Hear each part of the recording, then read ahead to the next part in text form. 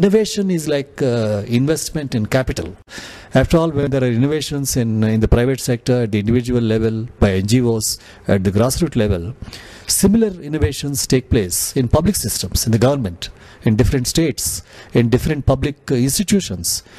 So that was really the basis for setting up this Center for Innovations in Public Systems, CIPS. It was great that the government gave sufficient funds to start the whole institution of CIPS, and luckily they found Mr. Chakrapani, D. Chakrapani, who was a member of the Indian Administrative Service, and he was prepared to quit the IAS and join CIPS. During the last 5 years, in one way or the other, I got associated with the work of CIPS. I must say that CIPS has really opened the eyes of the various governments. They have really gone to the remote corners of every state. They have reached out to officers.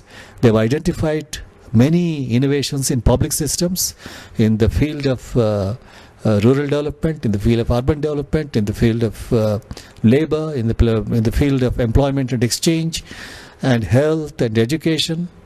And in a way, there are many areas where there are interfaces between individuals, private NGOs, and the government. And these innovations are by conducting meetings, gathering people. What really CIPS did was catalytic. CIPS actually provided a forum for each field, and they got representatives of different institutions, public authorities, and people came and presented what they did. In one way, I think the entire concept of CIPS, which created a debate, a discussion, and a constructive intercourse on this discourse on this kind of this entire innovation systems, it created an incentive. It created an incentive for people who are innovating in the government. They suddenly realized that there is a recognition to what they're doing. And so that enthused the entire bureaucracy, civil servants. Some states, innovations are really outstanding. So it gave an opportunity to the other states to understand some of these innovations and carry them forward into their own systems. And in 5 years, I think with a very meager staff and meager funds, if one would measure the returns from this, I think the returns are enormous, very impressive.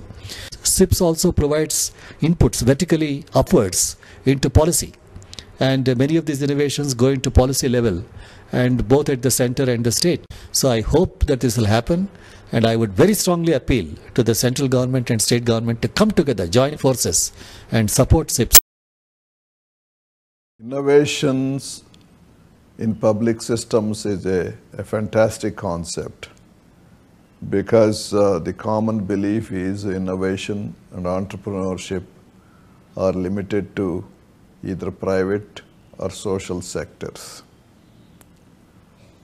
So on that score, I'd like to congratulate the people behind the concept, initiation, and implementation of the Center for Innovations in Public Systems.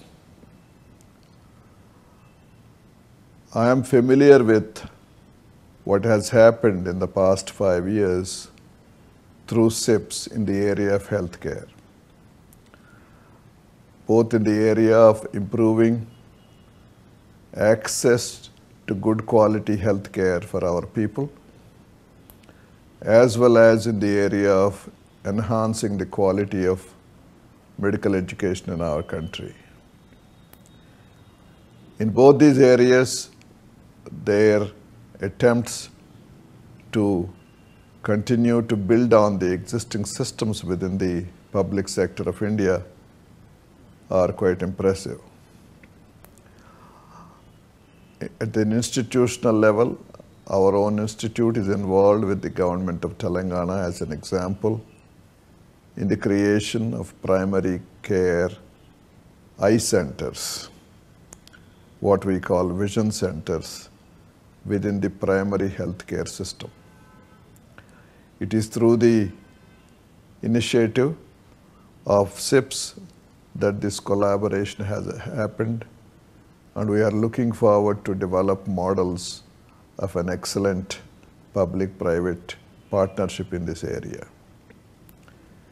Because whenever we talk of reaching out to the people in the most neglected areas of our country. Unless we are innovative, we cannot overcome the issues of access, affordability, and availability. And it is in these respects that all the collaborative efforts that are brought about through the initiation of CIPS that are playing an important role. And I believe their influence extends far beyond healthcare. And I'd like to congratulate everybody that's part of the team of CIPS on their 5th anniversary. And I hope that they will continue to move ahead with more and bigger programs that would have a much greater impact on several of the important critical areas that affect the lives of Indians all over the country. Thank you so much. I have been associated with Center for Innovation in Public Systems for a long time. I know Mr. Chakramani for a very, very long time, and I feel very satisfied that some very innovative works have been done by CIPS under Mr. Chakramani's leadership. In the initial phase of Center for Innovation in Public Systems, I was associated with the formulation of programs. Subsequently, I used to attend the meetings, the governing board meetings as Chief Secretary of Andhra Pradesh. I feel the center has come a long way, and I wish all the best to the center, particularly to Mr. Chakrapani for his untiring efforts. The center has done a large number of best practices documentation, and that is a good thing. So I wish all the best to CIPS, and I wish my very best to Mr. Chakrapani, who has really done a very commendable work in a short span of time with all his constraints, and coordinating with the state government chief secretaries, including with me when I was Chief Secretary of Andhra Pradesh. He has done a commendable job. I wish him all the best. I wish CIPS all the best in its efforts. Study of innovations in this country itself is an innovation. I think what is therefore important is that this stage of our experience, several experiments that are being made in the respective state governments have to be made available and accessible to the other states, so that the other states can benefit and can use that policy instrument to the extent that's possible, but at least the state governments are aware that such things are possible, and they have become possible in some part of India, and therefore they can as well say that that can be experimented in this part of I think that is where perhaps innovation and innovation studies becomes very important. There is another dimension of this center, and I have been a part of that periodically they also call the officers, call the stakeholders, call the people with experience, and provide a venue for interaction among them, and they benefit from that collective wisdom, and many of the officers who come from different parts of India to the center go back with fresh ideas, because if there is an officer who is working for 10-15 years in a system and gets used to a rule-minded nature and gets to stereotypes, gets used to monotonous working, I think they need a break. They need a break, and when they come to the center and listen to the different experiences of people, senior administrators, academics, or NGOs, some of the community leaders, when they come and explain what has been possible, then I think they carry fresh ideas back, and this is one way that the administration can be invigorated in India. I think Center for Innovation and the way the studies have been carried, utmost sincerity, and the desire on the part of the center that the information and knowledge will spread all over India, so that Indian administration, the quality of Indian administration improves, not only in the overall governance, but governance of different sectors of the public policy.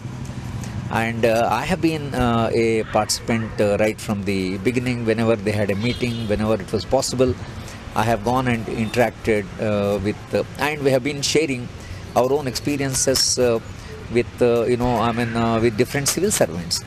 I think it is that spirit. I would think that this center has extremely done well, and perhaps the Government of India and the state governments will have to support this work so that it is sustained for some more time, and till innovations, whatever innovation is there in any corner of India, right, that reaches all corners of India, I think is perhaps the goal. And we hope that society as a society, Indian society as a society, benefits from its own experience any corner of India. I think that, in my view, is the uniqueness of this entire study of innovations in public policy. Our association with CIPS started when Mr. Chakrabarty, who was the director at that time, visited Aravind in 2012 to discuss with us about how Aravind can collaborate with us. So during that meeting with all the senior leaders of Aravind, he explained to us about the mandate of CIPS and how they are going about translating some of the best practices in the private sector and the NGO sector into the public systems, covering the different areas like education, e-governance, health, and many other areas which involve service delivery. So as a result of that discussion with all the senior leaders, we decided that we'll work with some of the regional institutes of ophthalmology in the country, along with CIPS, to see that how we can realize the full potential of this RIOs, which have got an excellent infrastructure and good human resources, but it's not being fully utilized. CIPS was very efficient in putting together this workshop in a very short time, under the leadership of the Joint Secretary at that time, Ms. Sujaya Krishnan. So this was we felt it was a great way to start this collaboration of taking the best practices from different sectors and put them into the public sector. And subsequent to that, the CIPS also and Mr. Chakrabarty also requested us to share the Aravind model of eye care, especially the primary vision eye care centers, we call them mission centers, with the health department officials in several other states. So that has been one great initiative which we feel will go a long way in improving the eye care to the villages in our country. The other area where Mr. Chakrabarty and also the CIPS wanted was, how do we improve the performance of some of the low performing districts? For various reasons, some of the districts are not performing well, especially with respect to the cataract surgery. So we've identified, along with CIPS, about 6 of those districts. The CIPS has taken the effort to speak to their respective, the government, the health secretaries, and the concerned program officers in those districts to mobilize them to work with Aravind to see how their performance can be bettered. So now this collaboration with the CIPS and Aravind, we hope that it will continue to grow in the coming years. And we also heard about the other initiatives of CIPS in health, in other areas of health, in education and e-governance. I think such an initiative of replicating the best in the private sector and public sector across the country. And today, I think CIPS, to my understanding, is playing largely advocacy role, to a certain extent implementing role. And if it can be expanded, if it also can be made as an implementing agency, I think the whole thing can be very fast tracked. All this replication process, this innovations from various areas, various sectors can be brought into the public sector very soon. And I think today I think we have CIPS located in Hyderabad. It will be good if we can have a similar agency in each of the state that will work with the CIPS to replicate. If this continues, it will be a great boon to the country. I've been associated with the Center for Innovations in Public Systems for the last 2-3 years, and my experience has been quite pleasant because this is a unique institution. It's a kind of semi-government, a quasi-government, or funded by the central government. But basically, it is to reproduce good things happening, facilitate the reproduction of good things happening in the public system throughout the country. And I've seen them, I've been in the seminars and workshops, and I myself have contributed. And I find that they have been able to enthuse a lot of people in the government offices, in the government IITs and otherwise across the country on the good that is happening in other parts of this country. And many of these innovations and experiments have been reproduced and replicated, and that is the beauty of it. And personally, I have spoken in many of the workshops on the need for medicines for all, free medicines for all, and how some of the states have done it, and how this is doable, and every state in India can do it. This is what I have been generally talking about, apart from political economy of medicines and pharmaceutical industry, health and political economy of health and so on. And I found the staff, right from the director, Mr. Chakrapani, and all the staff very dedicated, committed, and very, very helpful and facilitating the work. And they're also very motivated. They believe in what they're doing. That is the beauty of it. I congratulate CIPS on this wonderful achievement, and then while wishing them all the very best, I have a lot of expectations on CIPS. And one of the best things I liked in CIPS was like it brings all the innovators across the country and even world together, and then makes all the practitioners come there and then learn from those innovators. And when we go back after these conferences to our institutions, and in case we face any glitches, and CIPS is always there to be contacted, and then they will make us contact those innovators. And they also provide a lot of material wherein we can use it as a ready reference. And in fact, whatever we have been doing in our schools, and then whatever progress that we could make in our schools, it's only because of the organizations like CIPS. And then I profusely thank. In fact, I have no words to thank them for whatever they have been doing. And I thank Chakrapani sir and his team and everyone for doing this wonderful job to make a stronger India. I have been associated with the CIPS right from the inception.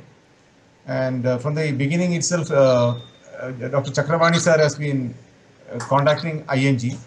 And we had 3-4 levels of association with CIPS. The first level of association was conduct of seminars and best practices, workshops, disseminations of best practices. So for this, CIPS did shared a lot of resources which they scouted out from different parts of the country.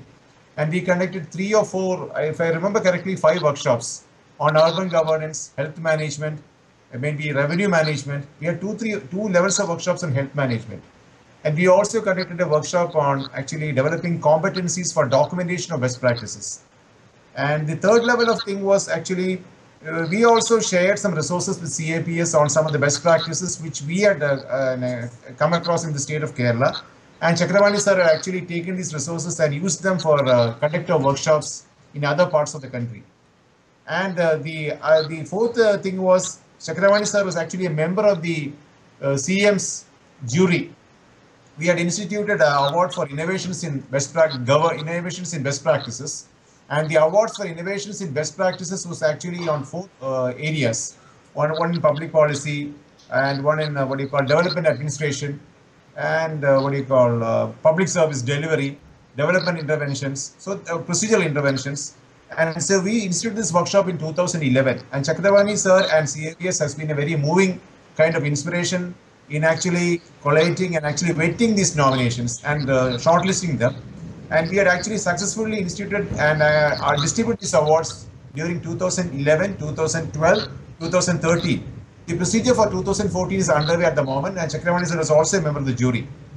And we have also associated the CIPS in the organizing of their for contacts and workshops in other parts of the country also, and we have also collaborated with him. So I believe that CIPS is definitely a very major role in propagating best practices and innovations in the country in the years to come. Because the concept of innovations itself was alien in the field of public administration before CIPS came into the picture, though it was very much there. So once the CIPS came, due to its very proactive involvement and with the compound support of a very small group of committed professionals, they have done really wonders in the field of dissemination of best practices. So this is what I have to say about CIPS, and I wish CIPS the very best in years to come.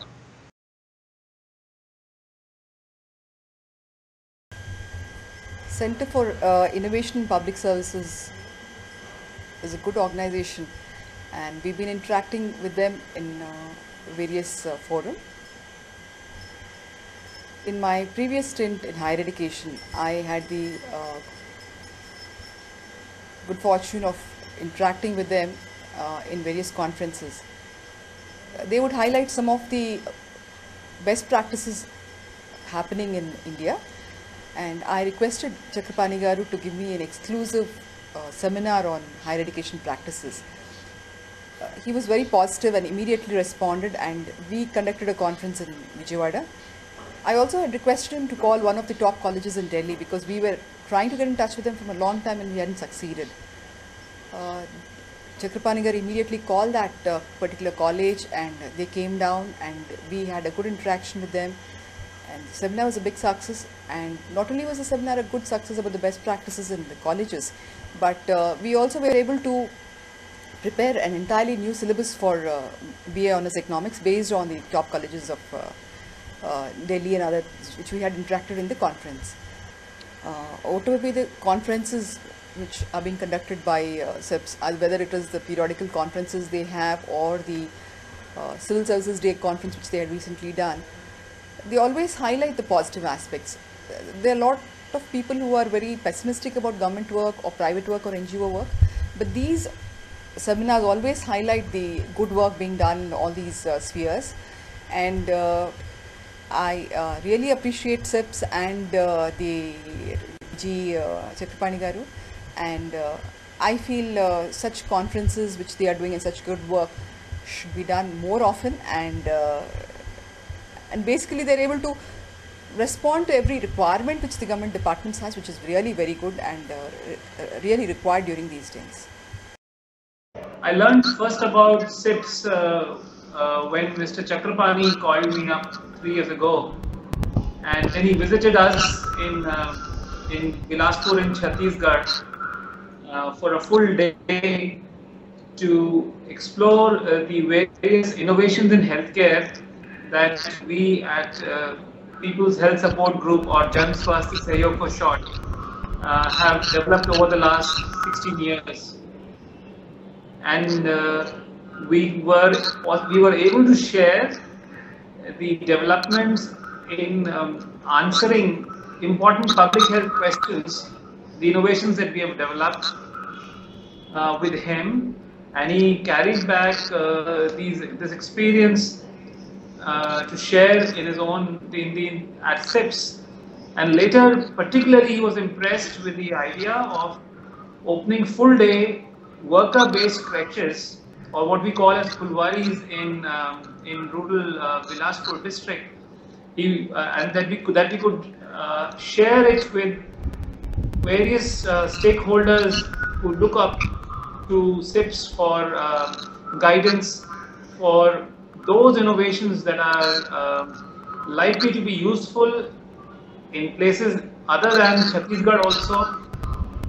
And I had a wonderful opportunity to share this with a large set of people through Skype discussion a couple of years ago. And thus, indeed, it was followed by a large evaluation which CIPS did. I think the CIPS has brought out a report on this and has shared with the government of Andhra Pradesh, if not with other states. And I hope that is going to bring out some outcomes in terms of the state of Andhra Pradesh at least trying to implement it. At the same time, I feel that the enthusiasm that was there and the promise that is available in innovations in healthcare that we have developed to be replicated elsewhere could need a little more fillip, and I'm waiting for CIPS to warm to the idea and use its own platform to share it with the larger world outside CIPS. It's been a pleasure knowing CIPS and being associated with it. This Center for Innovations in Public Systems, which is running as part of the Administrative Staff College of India, but as an independent organization, is a very innovative organization by itself, with somewhat limited funds which were made available, with the clear indications that further amounts grants may not be available. The organization has designed a very, very cost-effective but most interesting and useful way of making innovations really made known to people who can apply those innovations and improve the public services. There are a number of organizations which do a lot of research on the art and science of innovations. I think that is a matter which we can leave it to the academics. But what the practitioners in any of our public systems like education, health, and water management or sanitation, they would be interested in knowing how some others have done it with all the limitations that are imposed by the government systems and the other economic environment, but have succeeded in doing something which is very useful to the people. So CIPS identifies those innovative systems and speaks with extensive interaction with the people who are involved in those innovations and bring about documents which set out the best practices as booklets. But more interesting is that they organize a number of meetings. They have done over 100, there must be at least 25, 30 of them in Hyderabad. Most has been my fortune to attend most of them, which are held in Hyderabad. And I should say that in each one of those meetings, I gained more than I had to spend. The reason is that they are able to bring the people who have been the luminaries who are behind those innovations. If it was something to deal with the organization like Arvind Hospital, they get the person who is in charge of the hospital, who has worked with the founders of the organization and tried to set before us. And this is followed up in the case of government officials by taking them in groups and exposing them to such a system. I think by this they have done more contribution to the art of innovation and making public systems work better. I congratulate the organization and I wish them many more years of very active and successful number of interactions which they are able to bring with the officials as well as non-officials, and also form a very important bridge between these two systems of organizations. I have known CIPS, which is Center for Innovation in Public Systems, for the past about 2 years. It's only about 5-year-old institution, but it has done a lot of work from what I find from their literature as well as my experience here. I have come here 2-3 times for giving talks on various subjects, mainly on land administration system, innovations to be brought about in land administration systems mainly, and also related administrative improvement systems. Now what CIPS has been doing is something unique which very few or which no other institution to my knowledge has been doing. It is they actually collect a lot of best practices done in various other institutions in various states and collect them together and then publish it and make it available for all the institutions in all over India.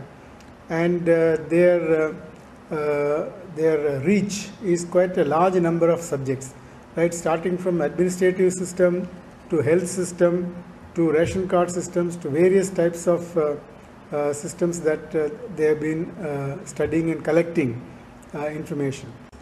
One thing, if I may mention, what they can also do is, apart from collecting the best practices of various institutions in India, there are many things which we have to learn from our own neighboring countries. It will be a great thing if CIPS can collect such information and have dissemination seminars and workshops in India for other people to follow, to learn from them. I wish all success to the CIPS. For an organization or institution, 5 years is a very small time. But however, the progress made by CIPS and the family in the last 5 years is highly significant in the sector of public system innovations. In the last 5 years, CIPS has mastered the processes like identification of innovations, documenting those innovations in a scientific manner to a large extent. Its recent efforts in distribution or sharing of this knowledge of innovations across the country are slowly bearing fruit. My association with the CIPS, both on personal front as well as a representative of Dr. MCR HRD Institute, has been of great influence on myself. I had benefited with this association in a large way, and which has also led to signing an MOU between CIPS as well as this institute. Apart from what activities we are engaged in at present, I think in the long run, the very scope of CIPS could be widened itself by including something like knowledge management, and the center could actually look at itself, enlarging into a virtual university wherein across the country and through collaborations with the international organizations, a knowledge management university, kind of virtual university, could be coming out from the efforts of CIPS at present. So once again, I would like to wish the CIPS, the director, Sri Chakrapani Garu, and the whole family of CIPS my hearty wishes on the 5th Foundation Day, and I wish that CIPS will celebrate many more such Foundation Days and more significant Foundation Days in the years. I must congratulate the Center for Innovations in Public Systems within such a short span of time that it has created such a volume of database on perhaps every sector in the country, education, health, every sector in social sector. And they have brought out compendiums of innovation by the government. It gives a hope that India's bureaucracy, India's officers, India's civil servants and public servants are actually working, and they are pioneers in their work, and I do hope that we learn from them and we learn to replicate what they are doing, and that they don't remain as pilots and as innovations, but they become policies for the entire country. CIPS conduct చేస్తున్న ప్రోగ్రాంలు almost more than 3 years నుంచి నేను రెగ్యులర్గా attend అవుతున్నానండి. In fact Chakrapani గారు is doing a human service in the sense is inviting the experts in their chosen field, and especially with governance and administration, and not only they are delivering the lectures, and this message has been sent to the length and breadth of the Indian administrators. What kind of service they can really do to the society is actually taking all the care to dissipate the knowledge, the best practices that are there anywhere in the world. It's not just available in India. Anywhere in the world, he has invited people, and those practices he is trying his best to dissipate to all the states in India, and then he is also putting some pressure to the state governments and other administrators to follow the best practices practiced elsewhere. In that sense, he has been doing a tremendous service in improving the lot of the general public through the civil services, through good governance, through better administrative these things. And I wish him all the very best on this Foundation Day. Thank you very much. I am S.V. Rao, working with India Post for the last almost 35 years. Regarding, first of all, I want to thank CIPS for giving me this opportunity to express my views and some of the issues relating to my own observations and my association with the CIPS. I understand that CIPS has been doing for innovative methods and for implementation in public service, and I also understand that it has been associating with nearly 24 states and union territories, and they have adopted about 359 innovative methods. And most of the things, my understanding is that if we implement these innovative methods, definitely there will be lot of improvement in public service, and we can create lot of transparency in the public service also, saving lot of manpower using innovative methods, as well as reaching the ultimate aim of the government to the public. That is about, and I wish that CIPS should enhance their area to all states, and one day it should become as international organization. Regarding my association with CIPS, DOP has been disbursing NREGA payments and social security payments for both Telangana and Andhra Pradesh governments almost for a long time. Subsequently, with the technical collaboration of some software companies, we innovated new methods using point of transaction device, that is POTD, a mission enabling us to make payment to the beneficiaries through biometric authentication only. Subsequently, we upgraded our this one like technology to Aadhaar enabled payment system. CIPS director Mr. Chakrapani Garu came to know about this procedure in the postal department. Then he approached me and explained all the things to him. He was very much impressed and asked us to give some presentations in some of the courses organized in CIPS. I organized two presentations, one at Banjara Hills office and one at Tirupati. I think in Banjara Hills, your office, I organized this program for the Assam Circle officers, and in Tirupati, for Tirupati district administration and some officers from Kerala and Orissa also. I wish CIPS be successful in a longer way and it become an international organization very soon. Thank you very much for giving this opportunity. Thank you.